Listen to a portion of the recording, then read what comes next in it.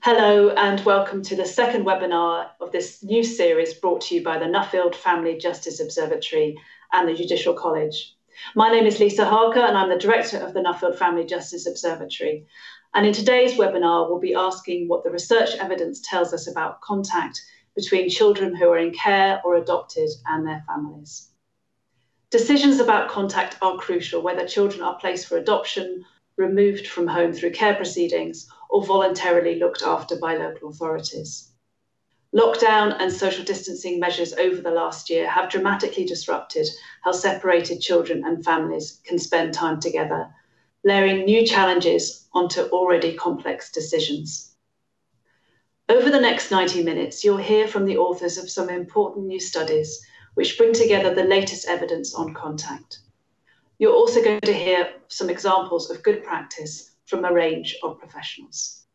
And at the end of the webinar, we'll hold a Q&A section where I'll be joined live by Janet Boddy, Professor of Child, Youth and Family Studies from the University of Sussex, Beth Neal, Professor of Social Work and Director of Research at the University of East Anglia, and Samantha Clayton, who is Head of Effective Practice and Quality Assurance at North Yorkshire County Council.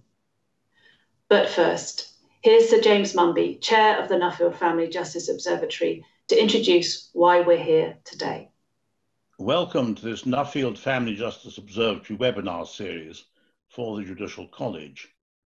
The Nuffield Family Justice Observatory was established by the Nuffield Foundation in 2019 to improve the lives of children and their families by putting data and evidence at the heart of the family justice system. All the people who work within the family justice system, judges, lawyers, social workers, CAFCAS guardians, policymakers, and more, share a common goal, helping children and their families to thrive in the future. But understanding how to achieve that ambition is limited by a lack of readily available data and research evidence, and too few opportunities exist for those involved to share their knowledge and experiences. The Observatory exists to find and fill the gaps in our understanding of the family justice system, to highlight the areas where change will have the biggest impact, and to foster collaboration to make that change happen. The centre of its lens is on the family courts, but its focus extends far beyond this. To understand the support that children and families need before they reach family courts, and what happens after they've been through the family justice system. It is entirely independent, working with leading academics, reviewing evidence from around the world, and commissioning new research where it is needed. During the pandemic, it has swiftly turned its lens on the impact of COVID-19 on the family justice system, hearing from those experiencing the issues firsthand, not just professionals, but also importantly families, and identifying the opportunities and challenges abrupt changes to practice have offered up. Throughout this series, you will hear from a range of experts and others with experience of the family justice system on a range of issues, from the immediate impact of COVID-19 on hearings in the family court, to how best to manage contact between children in care or adopted and their birth families, and more. As a family judge, I need no persuasion of the importance of the Judicial College. In my new role with the Observatory, I have rapidly come to appreciate not only the importance of research, but also just how valuable it is in illuminating much that is obscure in the working of the family justice system and in enabling us to see how things can be improved. I hope that this webinar series will be the beginning of a long and fruitful collaboration between the College and the Observatory.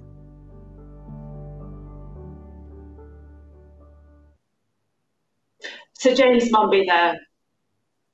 The implications of contact for the well-being of children and young people separated from their birth parents has been the source of considerable volume of research in recent years, not just here in the UK, but around the world. Last summer, a new evidence review was published by the Nuffield Family Justice Observatory to examine the findings from 49 international studies. And during lockdown in March and April last year, 2 further rapid studies were carried out. Firstly, into how contact was being managed during the pandemic, and secondly, to understand the effects of digital contact on well-being. Here's an overview of the key messages that were identified by our review. When children are separated from their birth families, and are living in care, kinship care, or have been adopted. Maintaining relationships with the people who are important to them has significant impact on their well-being. Research tells us that the quality of the contact between them is crucial. Children want to have some choice about who they see and how that contact takes place. Where children are too young to express their wishes, it is important to consider how they might feel in the future. Their needs and views will change over time. The people that are important to them might include siblings, grandparents, other family members, and friends. These people can all play an important role in supporting children when they leave care in the future. Good relationships between foster carers, kinship carers, adoptive parents, and birth parents help to create positive experiences for children. Everyone involved needs to be clear about why contact is taking place, and skilled professional support for everyone is vital to manage challenges and facilitate good quality contact. Contact plans need to be tailored to each child. They need to be flexible, not formulaic, and take account of changing circumstances and relationships over time. When managed well, maintaining relationships between children and their parents and wider family can support them to return home, build positive family relationships, help them to manage loss and separation, or to make sense of the past. To find out more, visit our website.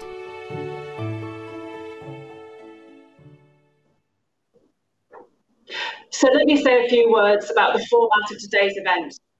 There are many of you attending today's webinar, and for this reason, we will not be able to see you during the event, but we do want to hear from you. Please share your questions in the Q&A tab. All of your comments will be read by the Nuffield Family Justice Observatory team. We are recording today's event, and if you'd like to revisit any of the content from today's presentations, we will make these available on our website and also to you via the Judicial College. But first, I'm going to hand over to Professor Janet Boddy and Senior Researcher Padmini Iyer as they present their research on contact following placement in care and the implication for children's and young people's well-being.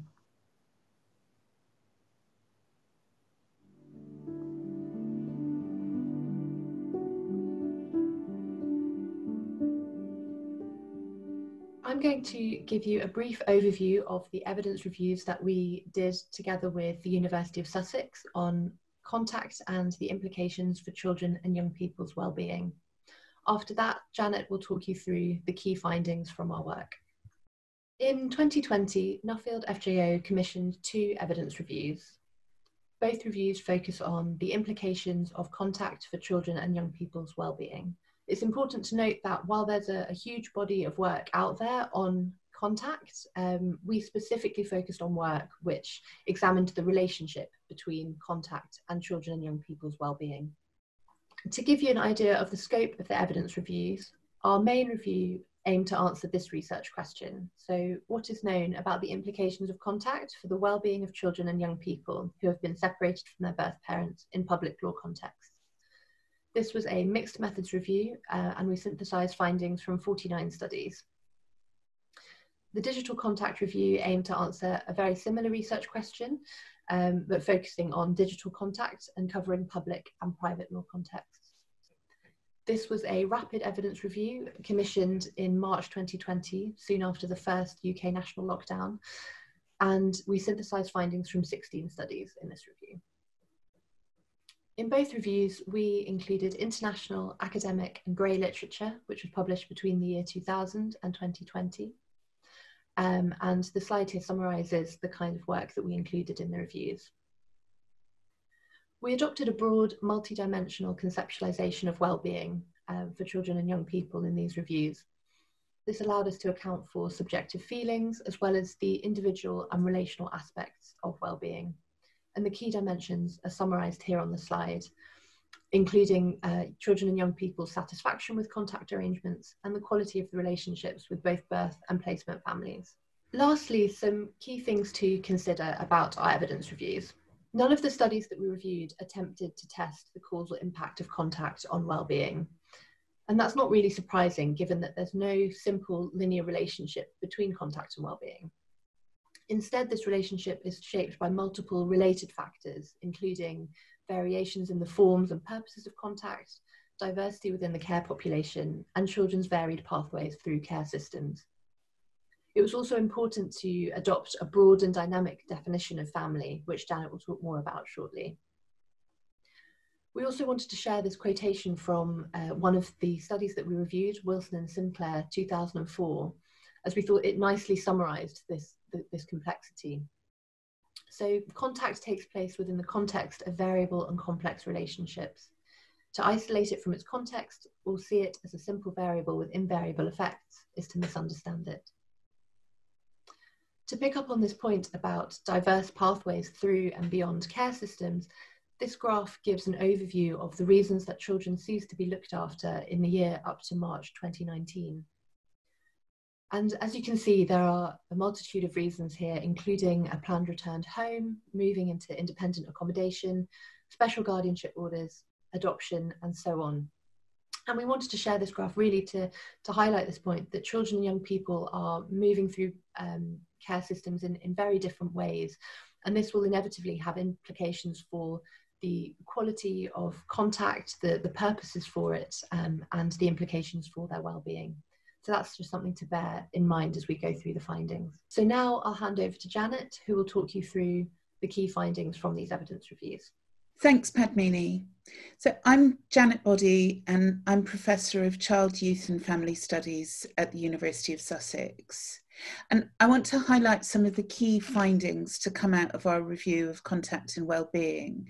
So I'll focus particularly on the bigger review, but I'll pick up key points relating to digital contact as I talk through. The overarching message from both studies was the need to focus on quality of contact. We've talked in the research about a reimagining of contact as safe and meaningful involvement for the child. And I'll say more about what that means as we go through. Broadly, you can think of it as having three components. A child-centred approach, so that means a differentiated and dynamic approach, which takes account of children's rights, needs and perspectives, but also recognises that these might change over time as children grow older and circumstances change. It also means recognising that the purpose of contact will be different for different people and depending who's important in their lives. And that takes me to the second point, a family-centred approach, which recognises, as Padmini was saying, the distinctively complicated nature of family for children who are in care, adopted, or in special guardianship. We need to think about what family means for the child and how that might change over time. It means working to ensure that birth family involvement is not only safe, but enables positive experiences of connection with key people in the child's life. And of course, that's challenging, which takes me to the third pillar here. Quality contact is well supported, enabled by skilled support and adequate resources. And support has to be respectful to all parties, even if contact is challenging, respectful for the child and their views and needs, and respectful towards the people that are important in the child's life. So I want to say a bit about how those three pillars relate to the specific messages from our research. The first is that to understand what contact means for children's well-being, we need to listen to the views of children and young people. We found a lack of research that had done this, but the studies that have listened to children and young people give a very consistent message. Children and young people want their views to be taken into account, and when they're not, that has negative implications for their well-being. Having said that, it's not straightforward for children and young people to express how they feel, and it's not always easy for adults to understand those views and take them into account. Of course, that's especially true for the youngest children, but it's true more broadly because of the complexity of emotions and relationships involved. So in terms of practice implications, a careful balance is needed. It takes time and resource to understand and respond to young people's views. And it also needs care to ensure that they're not made to feel responsible for managing those complicated and challenging relationships. Our next message is strongly emphasised in research that does include the views of children and young people, namely the need for a broad and inclusive definition of family. This wider involvement of family networks is associated with a whole range of well-being indicators. And there are correspondingly clear implications for policy and practice, not least about the need to recognise the importance attached to contact with siblings, but also the value of links with extended networks. So it's crucial to look widely at the child's family network and to facilitate their involvement when it's wanted by the child and safe. Digital contact might have particular value for that wider network, helping to establish and maintain links with people who might be living at a distance. And the research suggests that young people may particularly value digital contact because it's more immediate and less formal. The reviewed research also clearly shows the importance for child well-being of establishing the purpose of contact, recognising that this will vary according to who's involved, as well as shifting over time. And there's a related point here. While there can be a lot of debate about how much contact is good or bad for children, we found no evidence that frequency relates to well-being outcomes. It's more complicated than that. It depends on the nature of relationships and the purpose of contact in the child's life. Quality is what matters. And unsurprisingly, professionals play a key role in establishing what the purpose of contact should be, what kind of safe and meaningful involvement is appropriate, taking into account all of these factors, which will shape questions of purpose, as summarised here. And that takes us to our next recommendation. One size does not fit all. Contact plans need to be tailored and regularly reviewed. It's crucial that everyone involved recognises the complexity of the relationship between contact and well-being. So, for example, contact can be both positive and negative at the same time. It can be highly valued by a child, but also worrying or upsetting for them. A key message from both studies is that well-being depends on approaches to contact that fit with children's everyday lives, but which also take into account their lives over time, during their time in care, as well as into their adult lives. So, take a digital example. It's really important that approaches to digital contact take account of children's age and their existing digital practices. What are the modes of digital communication that they're likely to be familiar with, comfortable with, and how can you adapt and build on that, whilst recognising which aspects of their digital lives children might want to keep separate from family. If there's a mode of digital communication that they use with their friends, they might not want to use that with family relationships as well. They might want to keep some separation. So we know that contact can be upsetting or stressful for children, although that doesn't necessarily mean it's not very important to them or that they want it to stop. The research highlights a really important distinction between contact which might upset a child but still be needed and wanted, and contact that has the potential to re-traumatize children or expose them to further risk of harm. It's really important that we don't confuse the two.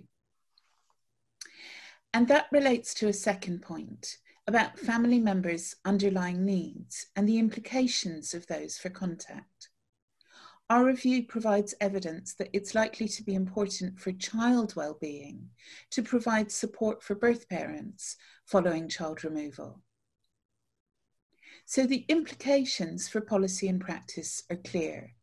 Again, recognising the dynamic nature of relationships, and so that contact plans should not be static, but can be reviewed regularly. It allows that it might be necessary to pause contact arrangements, but also that there should be possibilities for review, especially if support with a parent's situation means that risks change. And that leads me neatly to our final recommendation about the importance of skilled professional support. Support matters because good contact is positively associated with child well-being in relation to all of these important indicators. But it's not straightforward to achieve. As well as support for professionals, we found evidence that there would be value in providing support and training for carers and adoptive parents, as well as for birth parents and for children and young people, recognising the challenges that they all face in navigating complicated relationships through contact, helping them to build their understanding and to build their resources to deal with the challenges that contact can involve. It can be particularly difficult for carers and professionals to set boundaries around digital contact, and this can also mean that children and young people end up with too much responsibility for managing digital relationships, so that's an especially important area for training. In conclusion then, quality matters. The key question is not how much contact is good or bad for children, but how can we give children and young people the best possible experiences over time? That means thinking about how we can facilitate the safe and meaningful involvement of the people that matter to them in their lives. Digital modes can enhance face-to-face contact, but we need to take account of digital inequalities, things like access to technology, digital expertise, internet connections, and so on. And we also need to remember that there are qualities of face-to-face contact which just cannot be substituted in digital modes. When contact is experienced positively and managed well, it's associated with positive well-being outcomes in the short and longer term across a whole variety of domains. Equally, poorly managed contact is negatively experienced and crucially can pose significant risks to children and young people's well-being. So support and adequate resourcing for that support is essential. The evidence that we've reviewed shows clearly that investing in contact, in the safe and meaningful involvement of key people, will pay dividends in terms of children and young people's well-being in the short and long term. Thank you.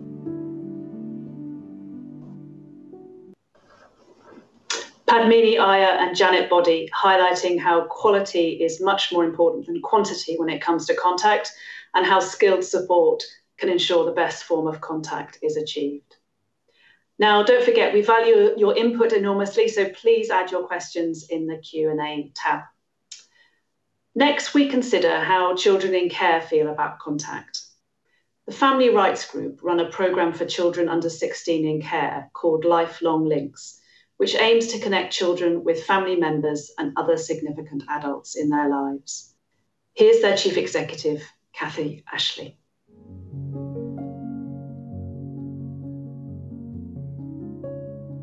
Everyone needs people to turn to practically and emotionally, yet too often for children in care, the system has broken down relationships and children are often left very isolated, and that particularly is evident when young people leave the care system.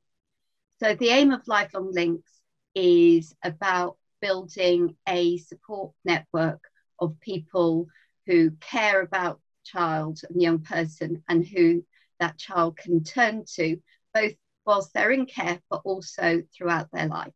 and that includes brothers, sisters, parents, grandparents, as well as wider family members, but also people who have affected them in their lives, such as former foster carers, teachers, maybe school friends, parents.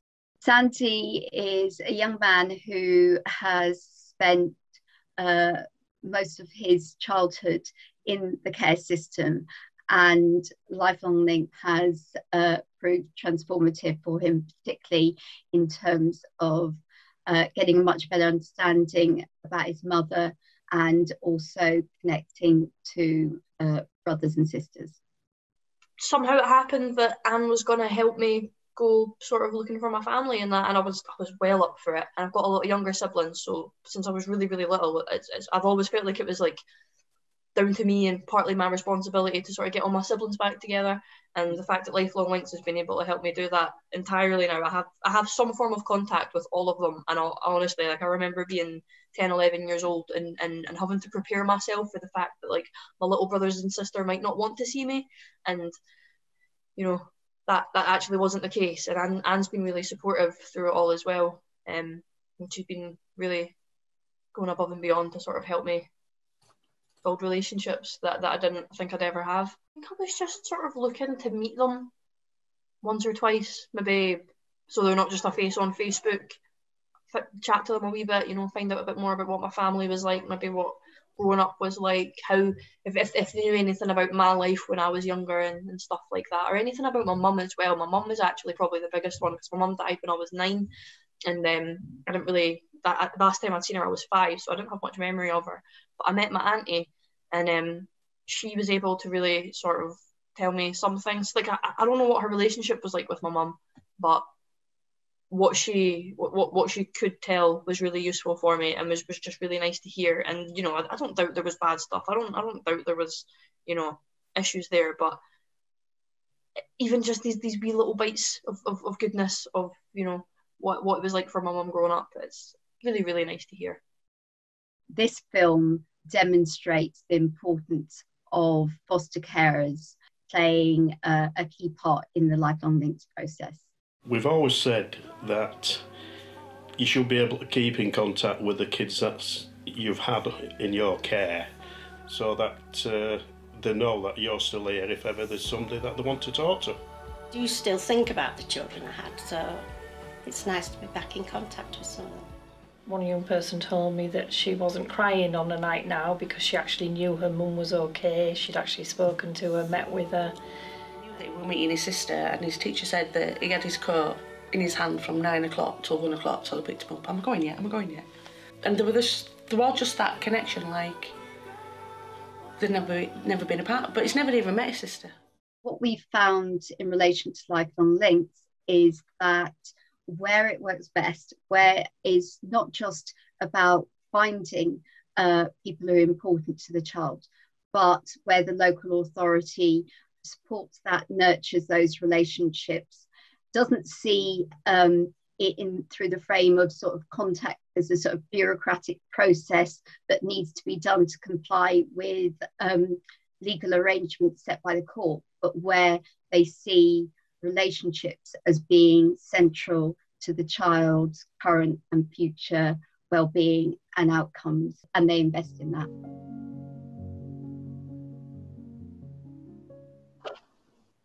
Kathy Ashley talking about the important role local authorities play in supporting contact and nurturing relationships for children in care. As our research has highlighted, it is important that contact arrangements are flexible and not formulaic. Here we explore some examples of good practice.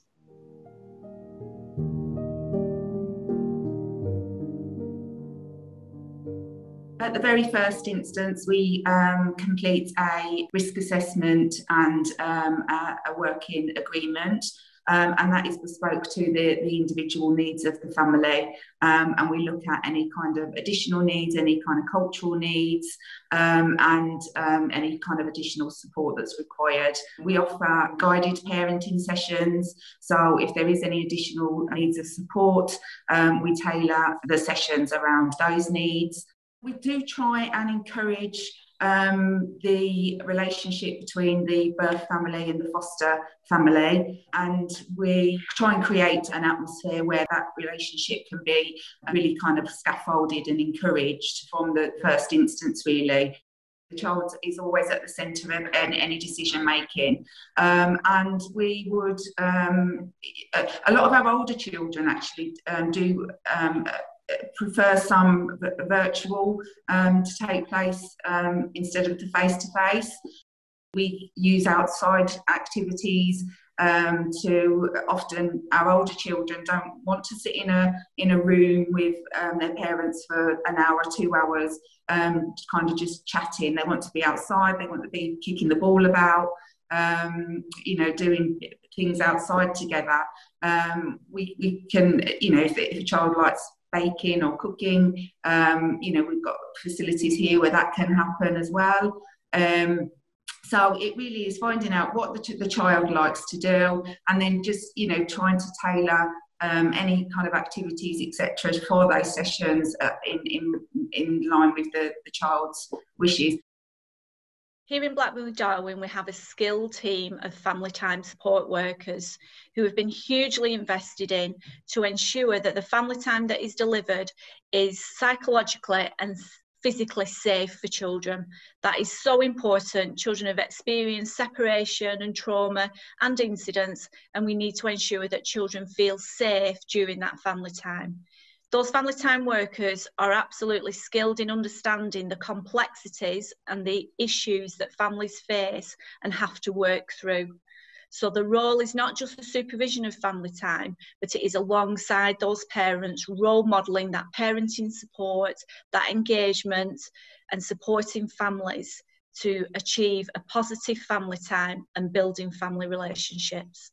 Those family time support workers have a strong understanding of child development and all the time are supporting children to have that attachment and that bond with the parents through those family time sessions, but equally making sure that we've got that understanding of that wider family member and those other key and significant people in those children and young people's lives, and they too being part of that family time.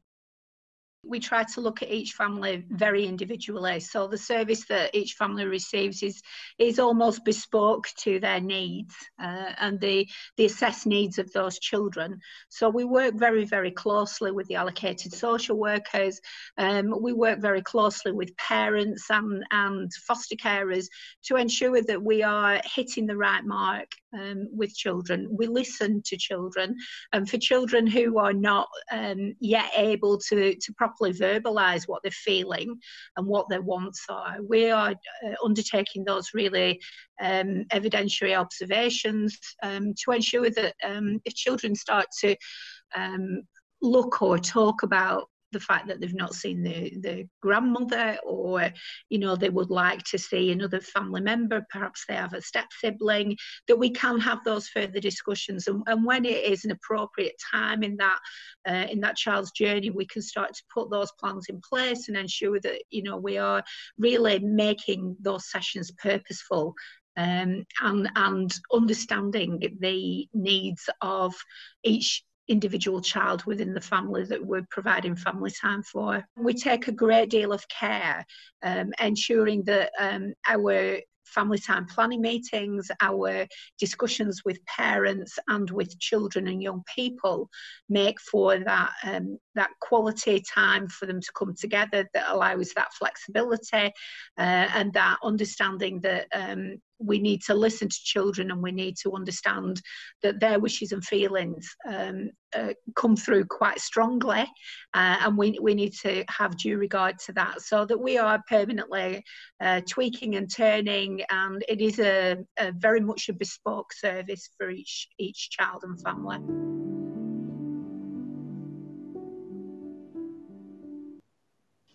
Great examples there of how some local authorities are facilitating good quality contact and family time.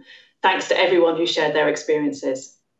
Don't forget to add your questions in the Q&A tab. We'll be answering them live in the last half hour of the webinar. Now, COVID has had a huge impact on social contact between all of us in every way, no matter our place in society. But what about children and their face-to-face contact with families? Professor Beth Neal has been researching the impact that the pandemic has had on contact for children who are in care or adopted.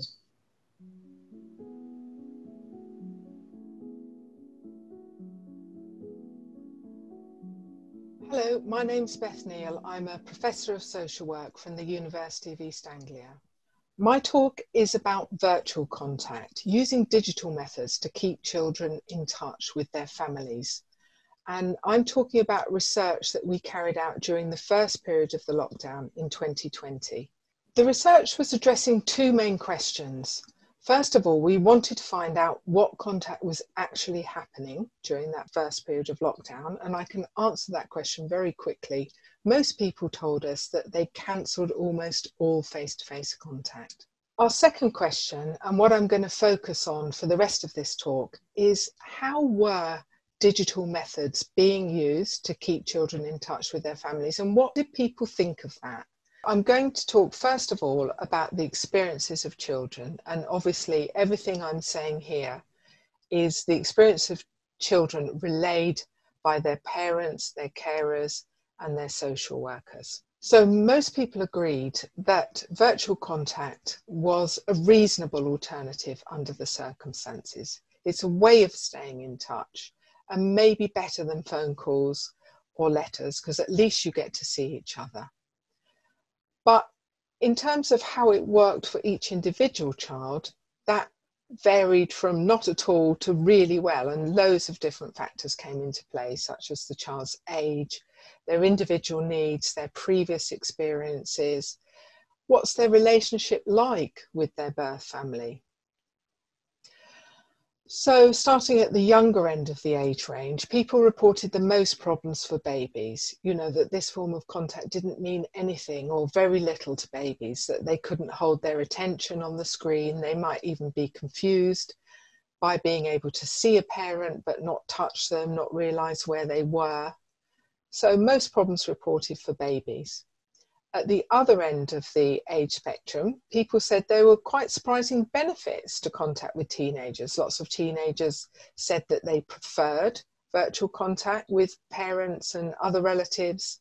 It could feel more natural, more normal, what they're used to, and maybe less formal than these contact meetings that would take place infrequently. So a particular advantage of the virtual contact is that people could have it little and often. The next point is really about how safe the contact felt to the children. And again, we saw different examples. So some people felt that where children might have previously gone out of their foster home or residential home and seen their parent in the controlled environment of a contact centre, to suddenly be seeing their parents on the screen within their home setting felt unsafe. It was like their parents were coming into their safe space and they reacted badly to that. On the other hand, other people told us that some children had previously appeared uncomfortable seeing their parents face to face. Maybe that was a bit too close for comfort for them. And to have their parents more removed and not actually physically present took the emotion out of contact and made it feel more comfortable for the child. So again, we really have to think about the experience from the child's point of view. One benefit of contact that several people raised was because, as I'll explain in a minute, carers were often much more involved in facilitating the contact. There was a greater overlap between the child's family, their birth family, and their foster family or their residential home. That parents and carers got to communicate a little bit more. They could see each other's spaces. And although that might have made some children feel unsafe, for other children, it could have the effect of making these two parts of their world more integrated, less separated. In terms of some of the practical benefits of digital contact, people highlighted the convenience. There's no travelling, you don't have to get in the car. And the last point, a really, really important point that so many people raised, in order for video calls to be fun for children, we have to get creative. You can't just plonk a child in front of a screen and expect them to be interested in talking to their parents or relatives for any more than a few minutes. They want to run around, they want to play, they want to show parents their toys. So building in creative and playful activities during the video call was said to really be beneficial. I now want to talk about virtual contact from the perspective of carers, so foster carers, kinship carers, and adoptive parents. And what people told us about the use of digital methods here was that it did involve increased demands and responsibilities for carers. So some of the issues that parents talked about struggling with were around maintaining confidentiality and managing risks, how to manage the settings on devices and on software, how to make a video call without revealing your phone number, for example, but also managing other risks during the call. For example, what if parents said things that the carers felt were inappropriate? How would they deal with that? In terms of managing that relationship with parents, as I mentioned earlier, some carers valued that. For example, it gave them more of an insight into the parents' home life. As this, one carer said, it has enabled us to have a little window into their life. But for other carers, they felt the tensions around those confidentiality issues, around those boundaries.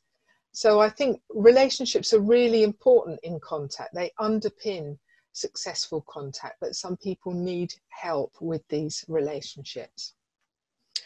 And the final area links back to what I was saying about children, the responsibility of managing children's reactions, preparing them for video calls, helping the video calls go well, dealing with how children are feeling afterwards. So lots of new areas of responsibilities for carers.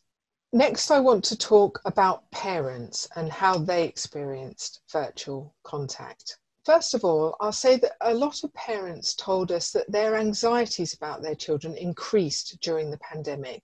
But even given this backdrop, generally most parents told us, and most professionals told us about parents, that parents showed a very high level of acceptance of the need for things to change for a temporary period.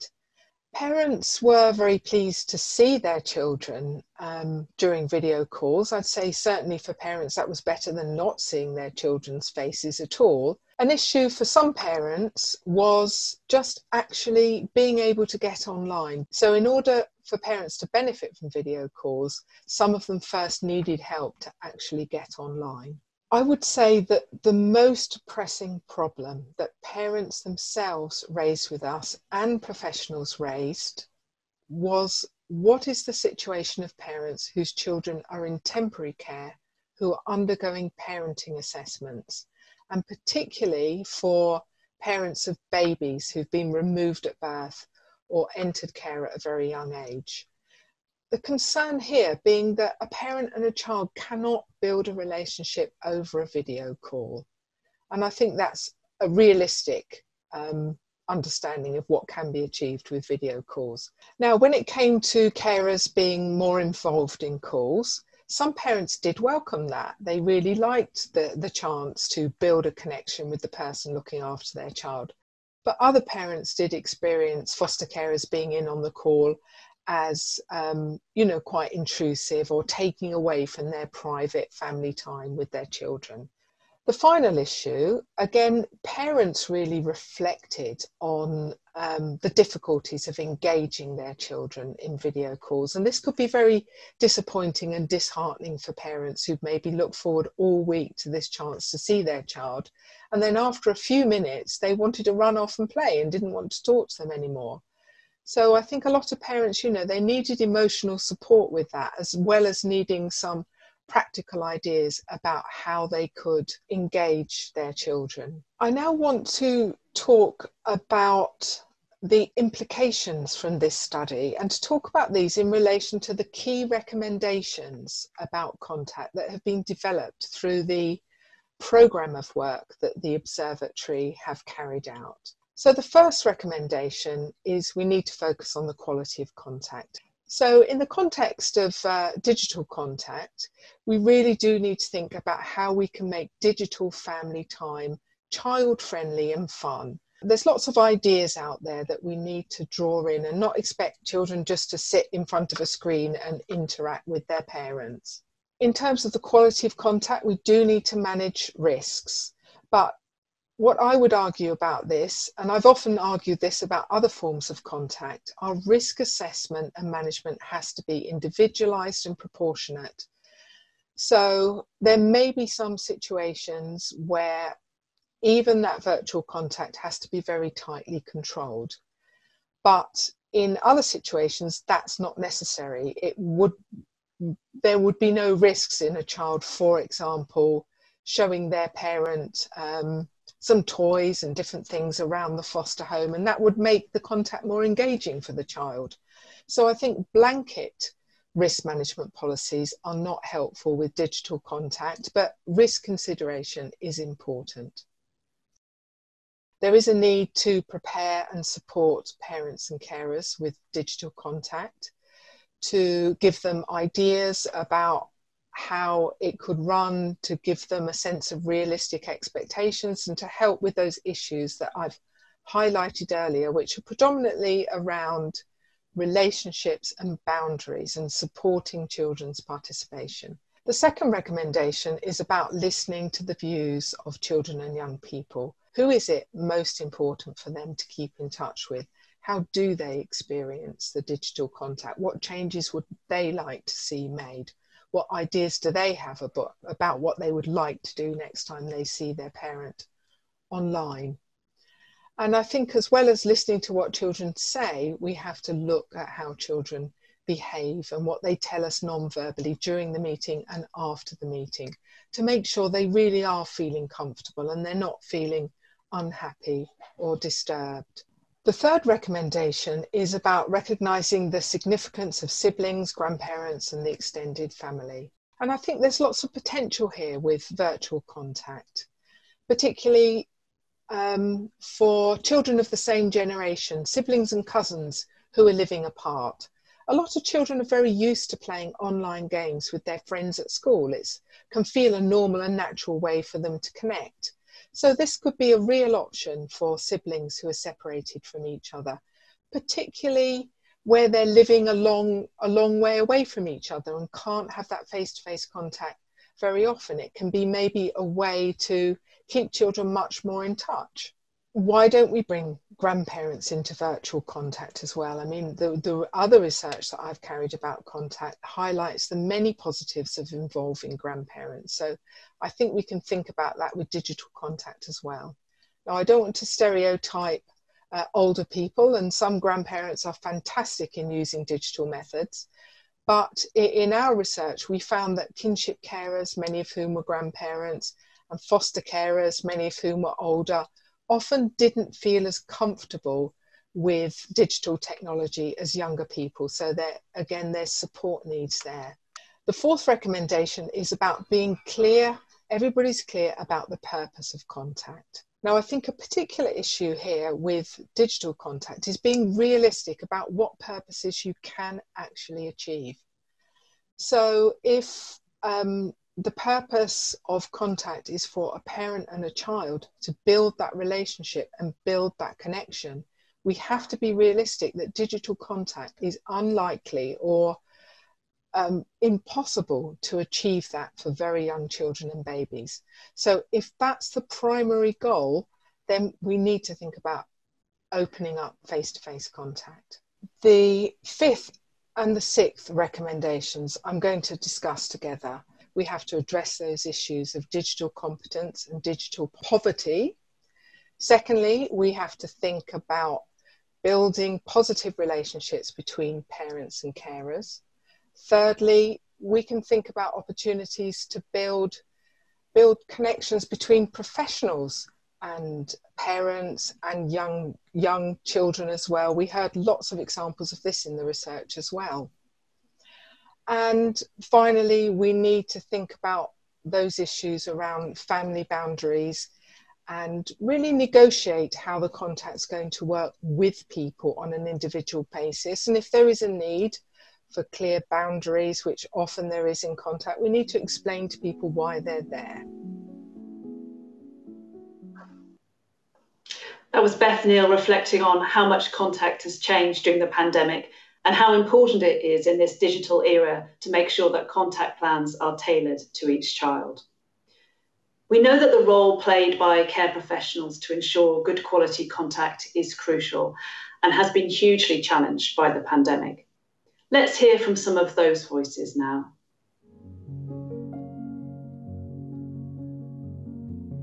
For 6 months, I could not see my baby. At the start of the first lockdown, there was this just immediate response pretty much across all of the local authorities we were working with, where face-to-face contact stopped. I think at the time, one of the difficulties was there didn't seem to be any guidance for professionals. So the parents we were supporting, many of whom were halfway through proceedings, some of whom were right at the beginning or may have just had their child removed from their care, suddenly were not able to have face-to-face contact. That was, for many parents, hugely distressing, given that they were just in care proceedings. They were already dealing with a lot of uncertainty.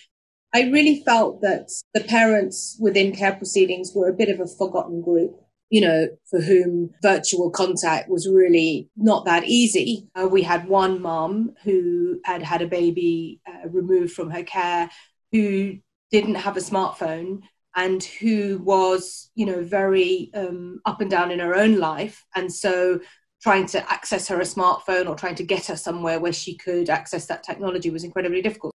Some local authorities have really prioritised contact and certainly prioritised it for the 0 to 5 age groups. And other local authorities have been really, clear with us and said that we really can't do it. And for a lot of local authorities have talked about the fact that room space and access to contact centres has been a big issue. The other thing they've had is that, contact centres have suddenly had to close down because of a positive test. And when that contact centre closed down, there seemed to be no alternative location for people to have contact.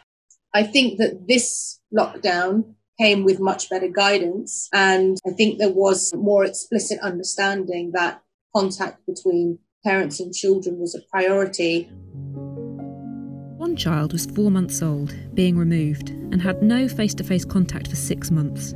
Video calls were made weekly, but on the first few face-to-face contacts, the child has been afraid, faced with parents who are strangers and supervising staff wearing masks.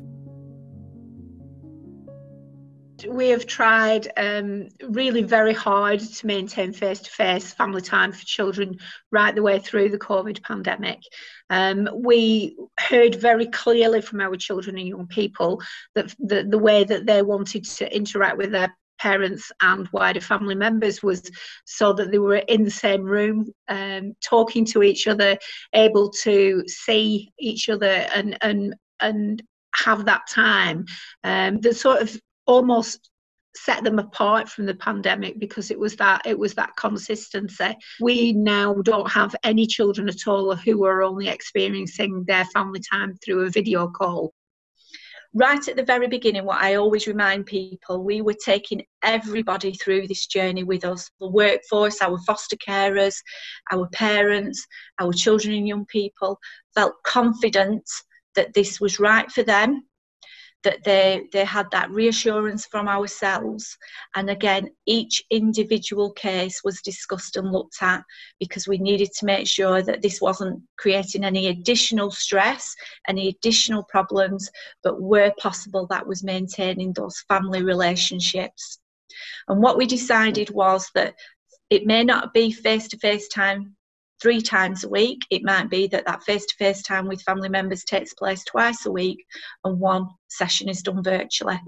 But the partnership working, and children, young people and parents have been absolutely magnificent in working with us to drive this forward and make sure that those family relationships remain intact where it's safe and possible to do so. Contact has generally been virtual, which in my view is inadequate. children aren't able to maintain a bond with their parents on screen, particularly young babies and toddlers. Throughout COVID, a level of face-to-face contact was reinstigated fairly quickly once we could do that. And so we've taken all the measures around making the buildings COVID secure, about looking at how you manage the timings so people aren't overlooking. During the good weather, this was actually a lot easier to facilitate because people could be outdoors and have contact, but be socially distant. Obviously, as winters kicked, that became impractical. Face-to-face contact has continued, family time, lots of pre-work, managing people coming in and out, managing time to do cleaning. You know, some of the virtual methods have been helpful in circumstances like using FaceTime, using WhatsApp, being able to see people on iPads or devices, talking to foster carers. So I think there's been a range of things, but overall, probably most of the families, and particularly with younger children, would say that nothing really beats face-to-face contact. Some examples of the impact that the two COVID-19 lockdowns have had both on contact and the role of professionals. Thank you to everyone who took the time to speak to us about their experiences. Now, I'm delighted to have a message from the President of the Family Division, Sir Andrew McFarlane. The research that has now been displayed to you in the talks that have preceded what I am now saying couldn't be more important. I think that for a long time, contact with adoption has been seen as something of an add-on, and because the received wisdom was that it was always letterbox contact, there has been little scope for looking at a more bespoke model, seeing the needs of individual children, and seeing whether the contact arrangements might be different from letterbox or might develop over time from letterbox. A key message from the research is that whatever the contact is, the important thing is that it is of good quality. And what suits one child, what suits one set of natural parents and one set of adopters in terms of quality will obviously differ. And there's a need to be aware of that. There's a need also to listen to young people, both young people who've been through the adoption process, but also, as best we can, the young people who are the subject of the particular cases. Early in March, the Family Justice Council held a series of evening seminars on the question of adoption in the 21st century. And what was striking from those presentations was the emphasis on contact and on the need for children to develop in their adoptive placement with a sound and easy knowledge of their natural family and some form of link with them. An adopter spoke, and she described despite being an adopter and despite being in law the parent of the young person in her care, she described an approach of sharing that parentage, nevertheless, with the natural family. Now, whether that's right or wrong, or whether that's a template for the future, is something that needs to be discussed. But it would be impossible to have attended those seminars without coming away with a clear view that thought is being given to developing our perception of what is right for contact for adopted children in the future. And it's right that we do that. The danger, I suspect, is that when a court is making orders for adoption, before that placement for adoption, and is making the contact order, it's inevitably making an order for a child who's aged 3, 4, 5, or 6.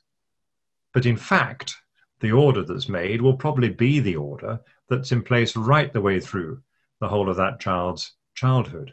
Is that right?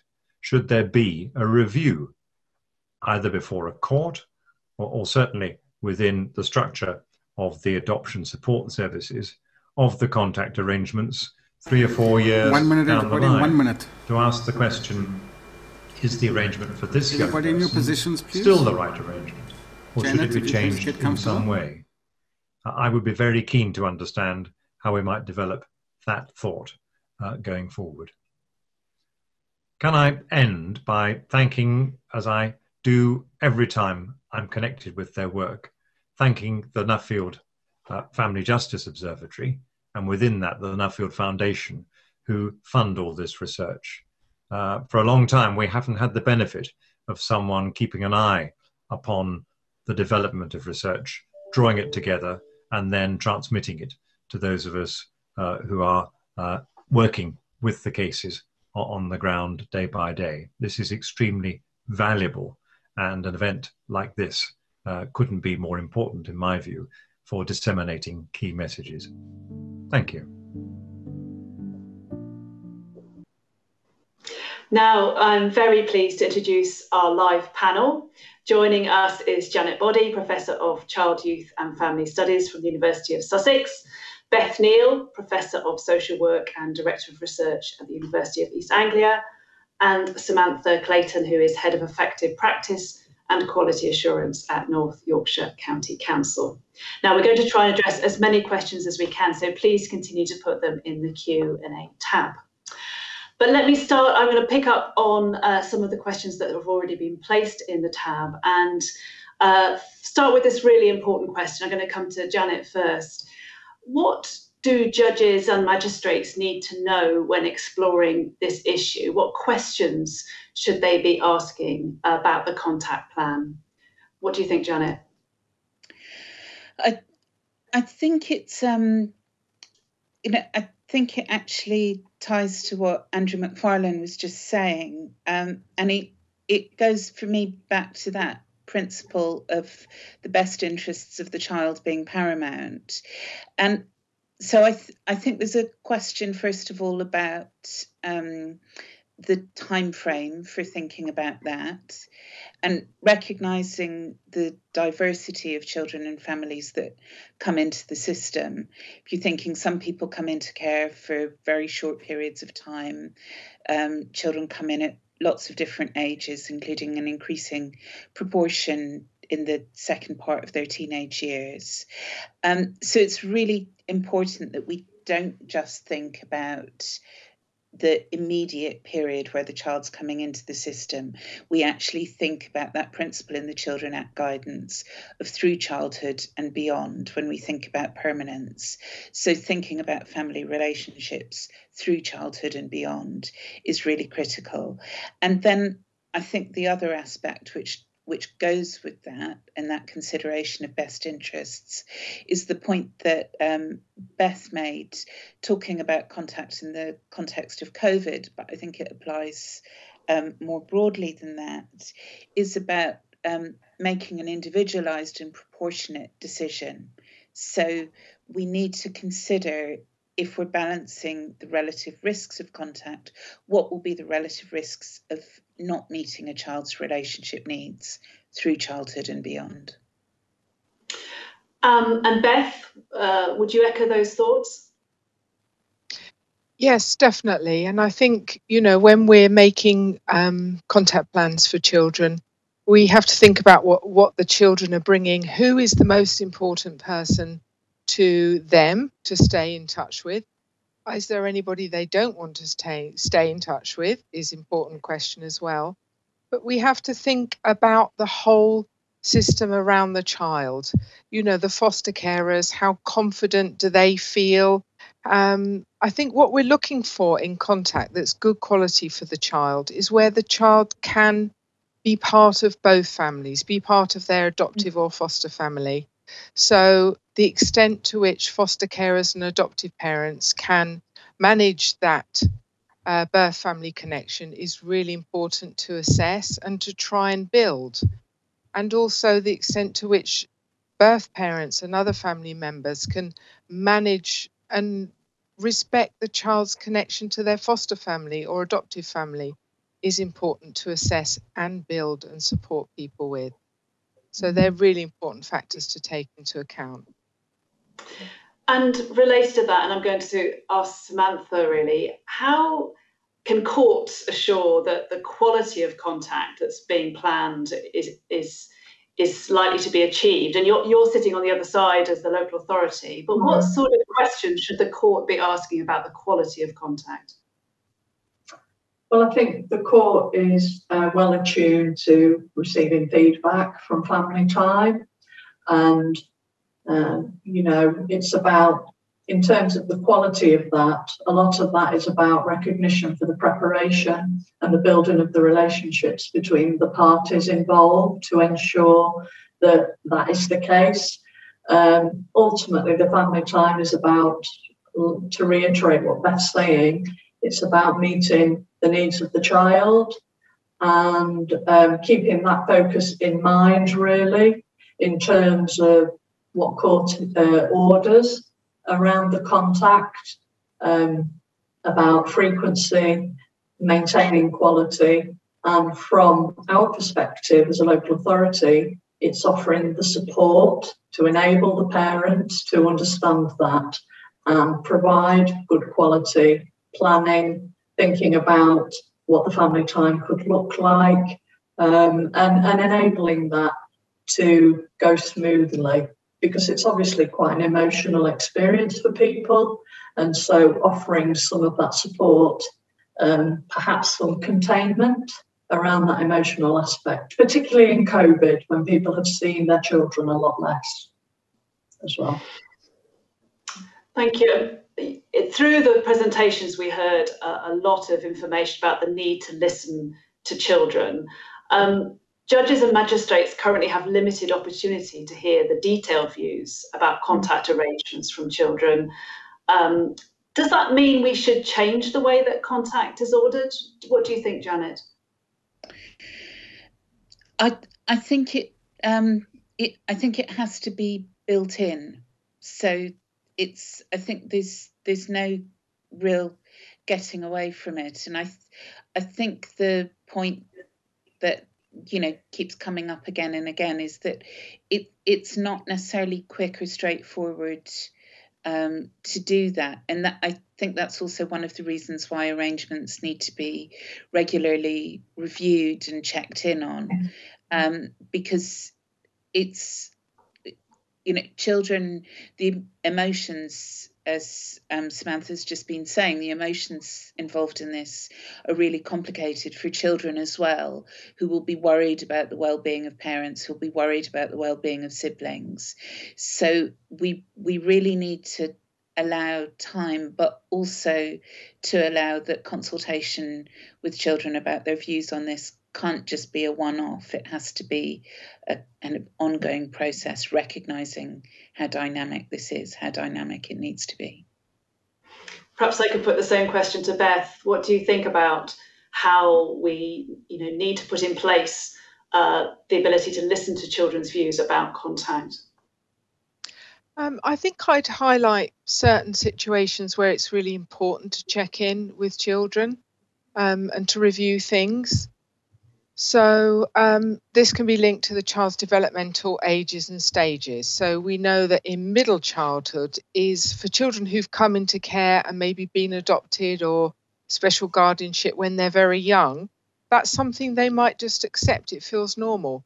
But when they get to around 7, 8, 9, all sorts of questions start popping up in their mind and all sorts of feelings come to the fore. And that might be a time to check in with children about what's happened so far and have they got any extra questions? Do they want anything to be different? I think another key time is adolescence, where so many identity questions pop up. And we've had a lot of children in our research who have just really accepted the status quo with contact. Whatever's been set up for them, they go along with it. And then suddenly they're teenagers and they want something totally different. And it can be tempting to say to teenagers, wait till you're older, you know, things are tough for you right now. Wait till you're 18, you can look at your records, you can decide what you want to do. And if a child really needs something different when they're 13, we have to respond to that. Because otherwise, I think that's when children act independently and without support, and they go looking for their families. And the third stage that I'd highlight is as children move into adulthood.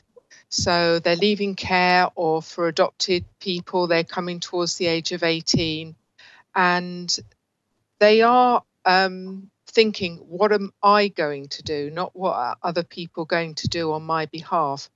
And the young people in our research have said that's a really important time for somebody to check in with them. And they value somebody, you know, who's maybe not their foster carer or adoptive parent, talking to them so they can think about what they want to do as they move into adulthood. So I think if we think about these different stages for the child, and also when circumstances change, you know, when birth mum has another baby, what are we going to do differently? If a sibling's placement breaks down, what are we going to do differently? So when things change, we need to look again. Thanks, Beth. Let me turn to another question from the Q&A tab. I'm going to come to Samantha now. There's a question about whether there's anywhere that people can go to recommend to parents and carers where they can get some help and advice in terms of digital contact, how to keep children engaged during digital contact. Is that something you've come across in the local authority, or where would you turn to for advice and support about digital contact? I think the staff that we have who support family time are really skilled in working with parents to help them make family time be the best it can be in in whatever the situations they find themselves. I think that external to that, I think there's a real limit to the support perhaps that parents could access frequently and easily to help them understand that and maybe work on what that could look like and how they would want their contact to actually, work for them and their children. I think the key to it being successful and of a good quality is around the relationships that they have with the people who help facilitate and support them during their family time and contact with their children. So I think that the relationships are key really to that. And often that works better for parents as well, because they don't see some of the family time and contact supervising staff in the same manner really that they would see perhaps the social worker who has been involved in the court proceedings. So I think that can be easier. Thank you. Beth, your research during the pandemic has highlighted the fact that the parents and carers have had to get to grips with this very quickly. Are there lessons that we can draw from that that are useful for thinking about how to manage digital contact in the future? Yes, I think so. I mean, we had lots of examples of great practice. I think there's, some contact centres took over the work of setting up and mediating digital contact. We've included some good examples about that, of taking a developmentally informed approach to digital calls. So thinking, about the child's age and stage, planning with the parent beforehand, activities that they could do, toys they could bring along, a book they could read. It's important for the worker to prepare the parent to understand how long this meeting is likely to last, and if their child does want to go and play after 15 minutes, not to take it personally. So it's an approach that's all built around the child's developmental stage, and we've included a good practice example of that in our report, as well as some other detailed practice suggestions we heard from practitioners. So there are good ideas out there to draw on. And there's also a team in Australia at the University of Sydney who've developed some useful guides for families about ideas to do in online activities, ideas for siblings, ideas for parents and children of things that they can play, you know, baking a cake together, reading a book together, playing peekaboo, treasure hunts around the house. So, as I said in my talk, the more we can keep it fun and creative and interactive, the better it is. That's great. Lots of ideas. Right, another question from the Q&A tab, and I'm going to come to Janet. It's a slightly different question, but an important one. So this session and the research we've talked about focuses on public law, but is there anything in common with relationships in relation to the arrangements under private law? So do you think some of the research messages we're drawing from public law arrangements might apply to families where children, where parents are separating? I think it's a really interesting question. We did a piece of cross-European research a few years ago for Nuffield Foundation, looking at contact in, I think, 5 European countries. And one of the things that in the Netherlands and Denmark, 2 of the countries that we worked in, that people talked about was thinking about this idea of shared upbringing between the foster family and the biological family, and taking that kind of understanding from private law contexts of kind of shared custody of children following separation or divorce.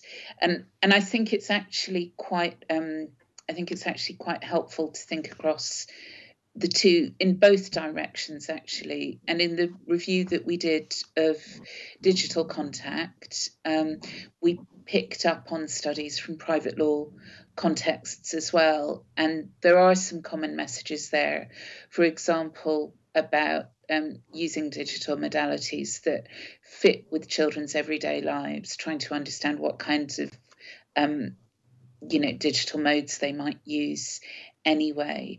And I think the other kind of broad lesson I would say from this, and it ties to our argument about safe and meaningful involvement, is that if you have a child who, regardless of what the private law custody arrangements would be, a child who's living with one parent and not the other following separation or divorce, you would still have an expectation that that non-resident parent would be able to be involved in that child's life, to be informed about what's happening. You would try through mediation, for example, or whatever, to try and maintain an appropriate level of involvement. And I think that's a really helpful thing to think about in public law contexts. So, for example, if it's not safe for a child to have face-to-face in-person contact with a family member, with a parent, for example, what kinds of indirect information sharing and so on would be feasible to do. So I think the kind of underpinning principle of safe and meaningful involvement, and thinking about what kinds of safe and meaningful involvement are in the child's best interests at different points through childhood, and preparing them for life beyond childhood, as we've been talking about. For me, that's the thing that really goes across. And that includes, I think, really practically, and it was a very clear message from our review, thinking about contact, thinking about ways of involvement that aren't disruptive of other aspects of the child's day-to-day life. So you would think about contact arrangements that don't disrupt school or friendships, so on, that take into account what what matters to the child from their perspective, not just their developmental stage, but their frame of reference, what's important to them. If you have a teenager who's not able to spend time with important friends when all the rest of their peer group is, that's huge in a way that adults can easily forget how much something like that matters if we're thinking about the importance of education for children, planning arrangements so as not to disrupt that. Those are all things that span public and private law contexts, I think. Thank you. That's really helpful. Let's go to another question, and this one is an important theme from the research, and that's about babies and very young children. Given that we still have COVID with us, what is the one thing that you would suggest judges and magistrates ask about care plans for babies and young children? And should courts be taking a more challenging line when digital contact only is offered, given the comments about the challenges of making relationships with babies online? I'll come to Beth first.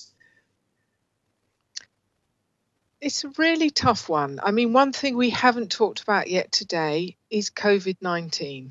And, you know, something that came out in our research is how afraid people were of catching that, how older foster carers with underlying health conditions. So that was a real worry a year ago. We're now hopefully in a different place, and it is maybe, you know, easier and more appropriate to pushing back a bit on having that direct contact. So, yeah, I think it can be questioned. I think we have to think about that 26 weeks and decision making in 26 weeks. If there is this period of time where that bond can't be built, maybe we cannot get children back home within that timescale. We cannot settle the time span. So we have to ask what, you know, if opportunities have been missed for relationships to be built, how is that going to be repaired? What's going to be put in its place? How are timelines going to be extended? Yeah. Janet, what was your thoughts about this? Should courts be taking a more challenging line? I would agree with Beth. It is tough, but I would say yes. I would say that, you know, if the paramountcy of best interests is there, you have to make judgments about relative risk, and the relative risk to a child at that developmental stage of not having access to those relationships and the implications for their rights to family life, I think are enormous. And, you know, we need to think about what the potential long-term sequelae of that will be. So I think, you know, we are in a different context now than we were at the beginning of the first lockdown. I think even then I would have still been arguing for face-to-face contact with infants to be enabled, even if it was making use of outdoors and PPE and so on, to find ways around it. Certainly that's been happening in other European countries throughout, although they haven't necessarily had the same infection rates as us. But I think because we are now in a different situation with vaccination, we have to be prioritising that. We have to be prioritising the child's relationship needs. We know the risks of transmittability through infants are pretty small, I think. So we have to be thinking about that. Yeah. And Samantha, what's been your experience of managing contact with very young children during this challenging period? I think I would echo what Janet really and Beth have said. It's been challenging. However, the contact has been the most difficult for young children in terms of engaging them. And so this was a group that we worked on first, really, in getting the contact back to being face-to-face. And I think even if perhaps the contact can't be at the frequency that people would like, increasing that now. I mean, foster carers are, you know, an older cohort in general. And so, as Beth said, they have underlying health problems and there was anxiety around that. And a number of birth parents also who have social anxiety and associated mental health issues have really struggled with COVID. But certainly, I think, you know, I think continuing to not have face-to-face contact for younger children now with vaccination and things easing somewhat would be quite difficult to understand. So I think that, yeah, definitely for younger children, particularly when the plans are for rehabilitation and those sorts of things. But equally, it might be that more time needs to be built in to do the repairing of what has been lost through COVID. Thank you. We've got a few minutes left. I wanted to come to a really good question in the Q&A, which I think, Janet, you raised in your presentation about the need to distinguish between upsetting contact and harmful contact. Can you say a bit more about that? How do you distinguish between those two things? I think it's about, I think it really is about thinking from a kind of child-centred perspective alongside very careful risk assessment, as Samantha and others have been talking about. I think, you know, we have to expect that contact is emotionally complicated for children. It's likely to be unsettling for them. It's likely to make them feel sad. It could make them feel confused. That's completely understandable. And in the same way, if you go back to that point about the connection between public and private law contexts, if a child who was separated from a parent through private law came back upset or sad, missing a family member after they'd had contact, we wouldn't assume that we should go back to court and change the custody arrangements and change the contact. So I think it's really important that we don't leap to that conclusion that because a child might be upset, because a child might be sad, because a child might be acting out in some way after contact, that means the knee-jerk reaction should be to stop or to pause the contact. That doesn't mean that doesn't need work. That doesn't mean, it's a good signal that the child needs support, that the carer, the foster carer, adoptive parent, whoever it might be, needs support to manage that distress in the child, that it needs careful looking at to understand what's happening during the contact. Is it that inappropriate things are being said, that promises are being made, that, what is it that's causing the distress? So it needs to be taken seriously. It needs to be seen as a potential risk. But that is something that is, I think, understandable in the context of really complicated family relationships, which is different from a child being re-exposed to abuse, re-exposed to potential trauma through contact that's not being well managed and well supported. So that's the distinction that I would make. Thank you, that's helpful. Let me just ask Beth and Samantha if they wish to add anything to that. We've got about 30 seconds each, so tell me if there's anything more to add to Janet's comments there. I would just say we have to look out for fear. We do not want children to be frightened during contact. And I think we also have to consider sometimes that children's discomfort with contact is to do with the fact that the way we set it up is so weird and strange and not at all family-like. And if we can adjust that, it might enable children to feel more comfortable during that time with their family. Thank you. And Samantha? Just similar, really. I think that family time needs to be really tailored to the individual children to make sure they get the most out of that. Lovely. That's a very good note to end on. I'm afraid that's all we have time for, but thank you to my panel. Thank you to Professor Janet Boddy, Professor Beth Neal and Samantha Clayton, and to everyone else who took part in the webinar. If you'd like to download our reports, please follow the link that will be on your screen at the end. And if you'd like to sign up to the regular bulletins from the Nuffield Family Justice Observatory, go to nuffieldfjo.org.uk/subscribe. Thank you all very much for attending today's event, and we look forward to welcoming you to future webinars on behalf of the Judicial College and the Nuffield Family Justice Observatory.